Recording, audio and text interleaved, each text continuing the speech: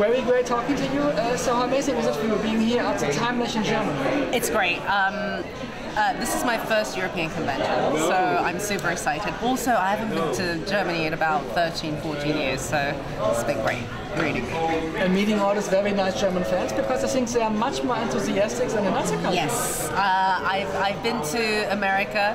As I said, I've not been to Europe yet, but what I feel is there's a real sort of passion here, and the enthusiasm, and sort of like also the warmth, you know? You guys are like really, really earthy people, so I really connect with that, so it's been great.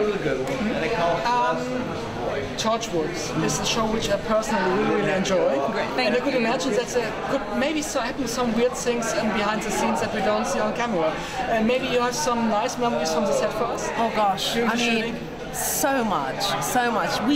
All I can say is like, we were like naughty school children, you know. We were in that hub sort of 12, 14 hours a day, so it's almost like what we call cabin fever. But what was great was John Barrowman's a barrel of laughs as well, Eve as well. We used to just like joke around. Obviously we would, you know, be professional on camera, but it's like a relief, you know, comic relief, and we used to dance and sing, and sometimes the producer would just say, you know, settle down, shush, you know.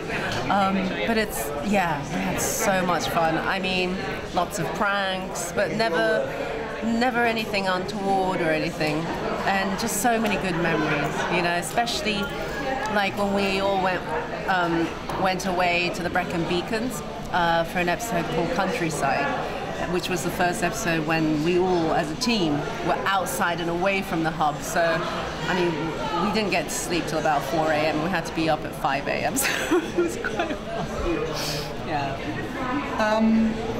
If you're looking at all the shooting, can you maybe pick one special moment? Maybe some very nice things happens, or some funny things behind the scenes, or probably some weird things. Maybe some sets go down during the shooting, during all these fight scenes, or anything else? Off the top of my head, I mean, I think online there's quite a lot of outtakes. There was one.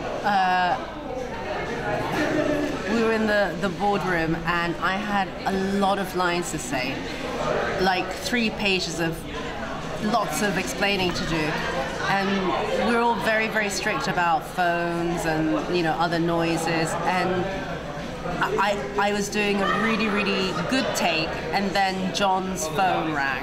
It's the first and last time he's ever done that, but his phone started ringing, and it was a Doctor Who theme tune.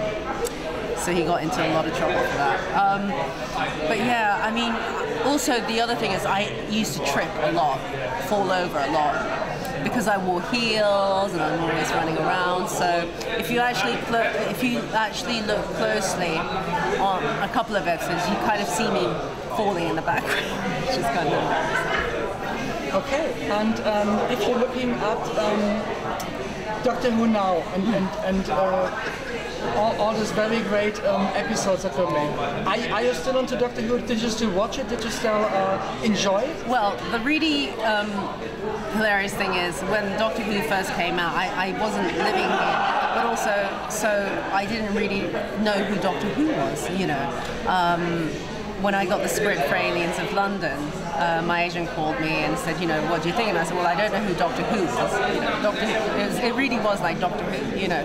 And then he said, is the script great? And I said, yeah, it's fine, but there's like one word I don't understand. And he said, what's the word? And I said, it's spelled T-A-R-D-I-S. I don't know, Tardite. And he was laughing so hard he put the phone down on me because he just couldn't believe I didn't know what a TARDIS was. I have watched, because David Tennant, when we were filming Torchwood, was next door doing Doctor Who, so we always hung out a lot, and I've been watching it religiously since. I have to say I haven't watched much of the last series because I haven't been in here in England, so no, it's great. I love it. I actually need to go all the way back and watch the old stuff, which I haven't done yet. Okay, and do you have a favorite Doctor, if I'm allowed to ask? Oh, it's so hard because, well, I love Peter Capaldi, but that's because I know Peter from 20 years ago. I love Chris. Obviously, I've worked with him since as well, and because he was my Doctor when I did Doctor Who, I do love Chris, but I also love David because we were all the same era, so it's really hard. No, I can't answer that question. I can't. It's impossible. Okay. The next Doctor will be a female one. Yep.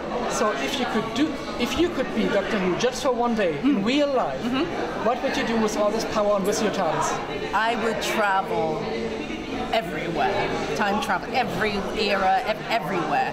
Just keep going. Just see as much as I can. I think. Thank you very much. Thank Very you. nice talking to you.